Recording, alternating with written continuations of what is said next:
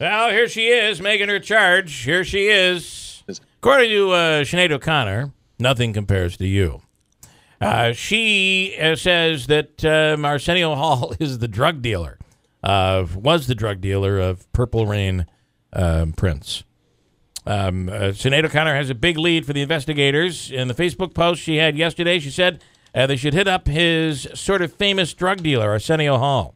Arsenio's people have denied it, and coincidentally, he talked to Access Hollywood, which is the clip we just played, just before Sinead's Facebook rant, and he talked about how Prince dealt with the hip pain. So that's a pretty big charge, right? Yeah, that's a huge charge. Yeah. What was he taking? I don't know. I don't know if they've released that. Have they released it, Andrew? I don't think they have. I heard Percocet. I heard Percocet too. Yeah. What is that, by the way? I guess it's a painkiller. Yeah, it's just another opiate.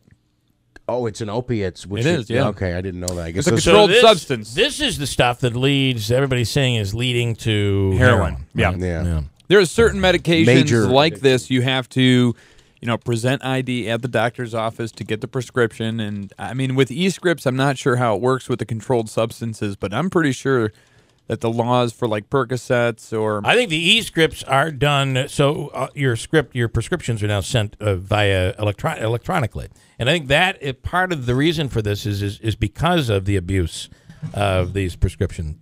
I'm pretty sure. And you would have to show ID for that as well. Carly Fiorina fell off the stage on Sunday after introducing Ted Cruz at one of his rallies, and Ted did not see her, or maybe he did.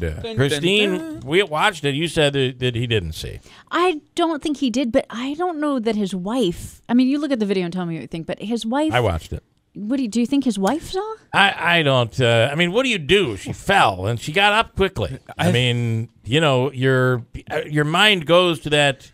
Should I get in there and help? Should I? And then she's up. And what do you do? Okay, just for future reference, you gotta let it go. If any of y'all fall off of a stage, just leave me there. I'm going to try to help you. You'll help. Okay. Yeah. Here is Donald Trump, though. I mean, Trump's the one throwing the gas on the flame here, right? You have it. Tuesday, May 3rd, Carl Peters in Rome celebrating today. Carl, happy birthday. And Danny Mayer in Boonville is celebrating as well. Danny Mayer and Carl Peters. Happy birthday today. You get a birthday on air by going to our news site at WIBX950.com. You can also join our VIP club. And you could send in a birthday on a postcard at WIBX Birthdays, 9418 River Road, Marcy, 13403. The Florentine Pastry Shop birthday cake, the Florentine on Bleecker Street, will go to Carl Peters. Carl in Rome gets a cake from the Florentine.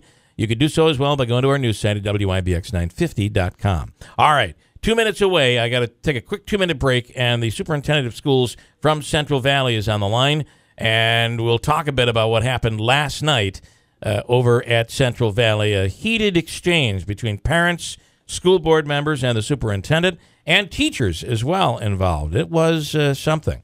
We'll talk to the superintendent when we come right back here in 2 minutes on WIBX.